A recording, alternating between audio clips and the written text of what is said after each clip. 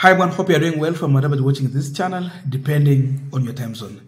Now, yesterday, it was the late first former Vice President, Jaramogi Odinga's 30th memorial anniversary that took place in Kisumu.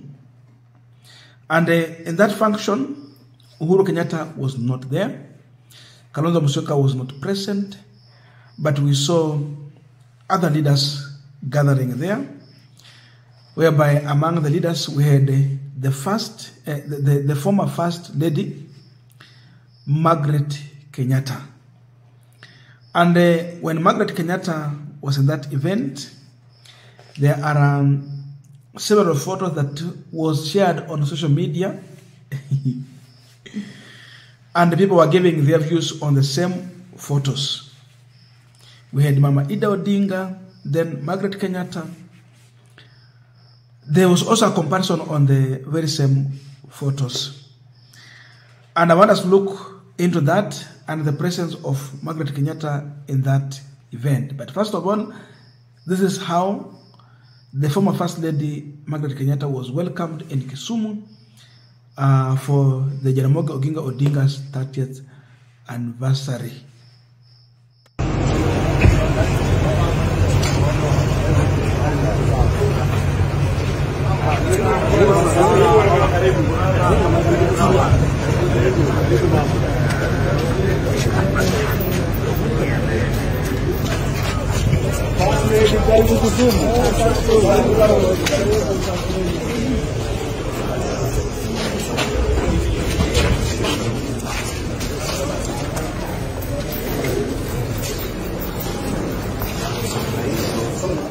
Now we are continuing this particular discussion, but just a quick request.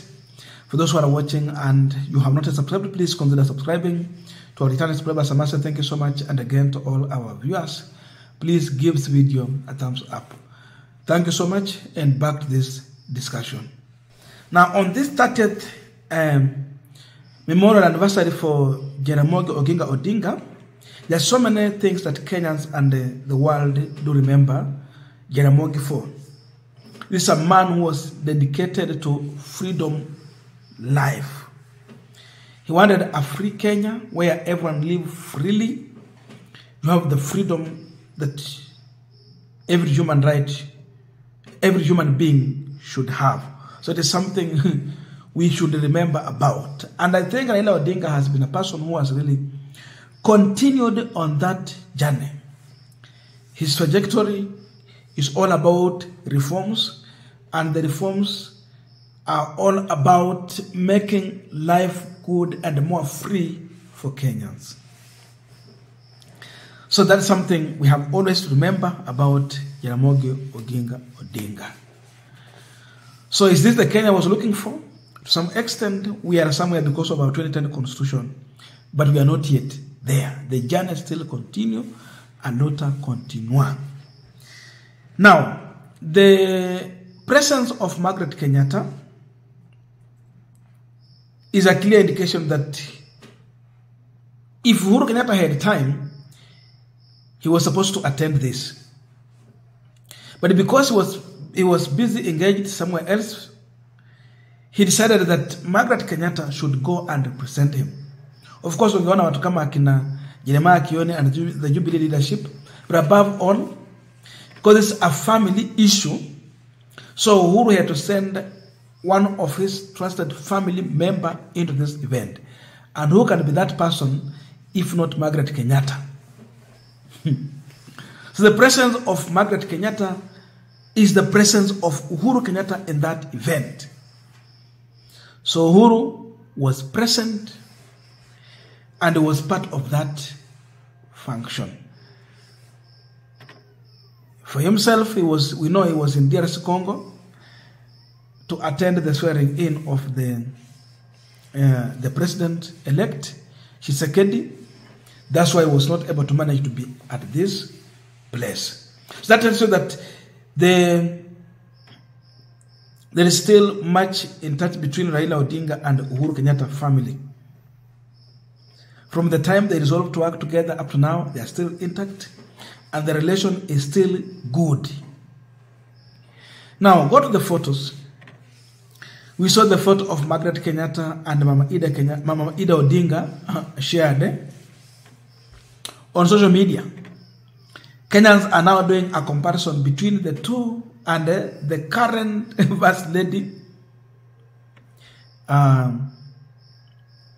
who is now in Statehouse. So you look at Rachel Ruto as the First Lady, then you compare Magret Kenyatta, then you compare Ida Odinga on the same. People are giving their views.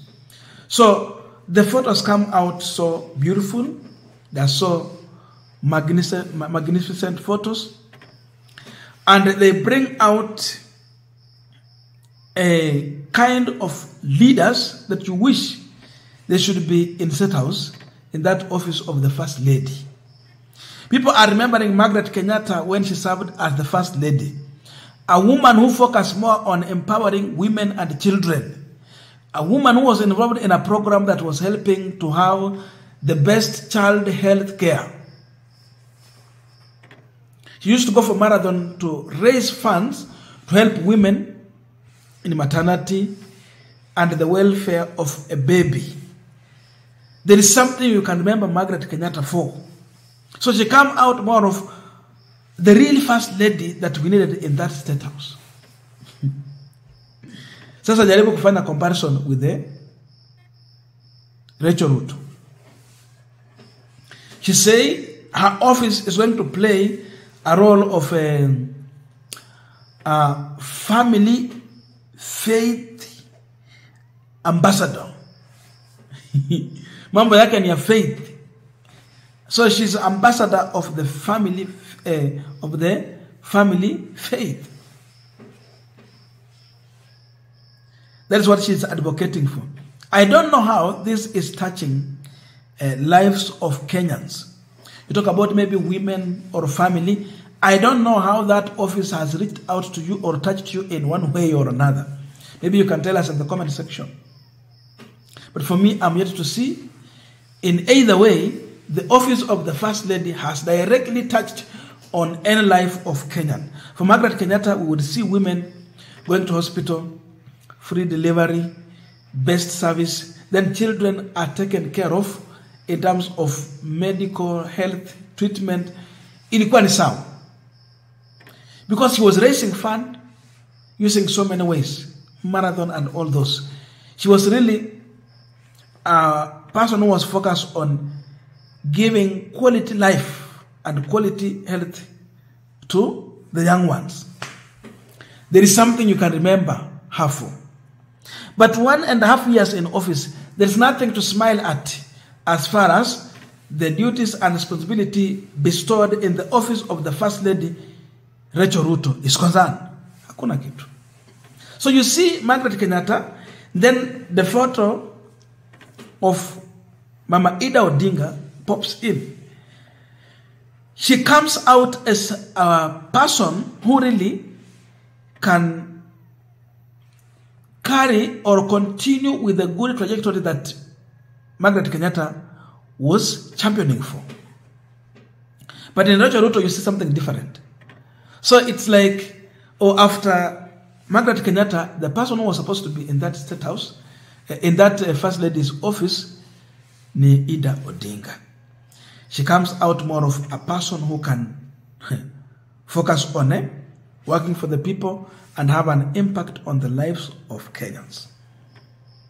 That is the interpretation in this photo. So she's more of a really First Lady, but in the other one, something different. A person who's not sure of her duties and function in the office she is in as of now. So you see a total different. That is a discussion people are having now. Then you look at the same photo, the reaction is that there is a feeling among Kenyans that First Lady Rachel Ruto, to some extent, ni kama she's being abused in one way or another. It's an allegation that she's not treated well to have that confidence as the First Lady. So the confidence is not in her because someone has mistreated her or someone hasn't empowered her as a woman. But you look, Magret Kenyatta, she comes out more of a woman who has been empowered by her husband to come out and, be part of the building of the nation. Because you have confidence, someone helps you to gain that confidence. Odinga, she has much confidence because someone built confidence in her. She got a platform and she was allowed to, come out as the way she would wish to come out and be herself. Something that is failing in Rachel Ruto. There is someone who has not allowed her to come out as a woman, be herself, grow, be helped, build confidence in her. And that's why maybe she's failing as First Lady to carry agenda that will impact Kenyans in one way or another, which can make people to remember her even when she's out of that office. I don't know your views, but let us meet in the comment section to continue with this discussion. Thank you so much and see you in our next video.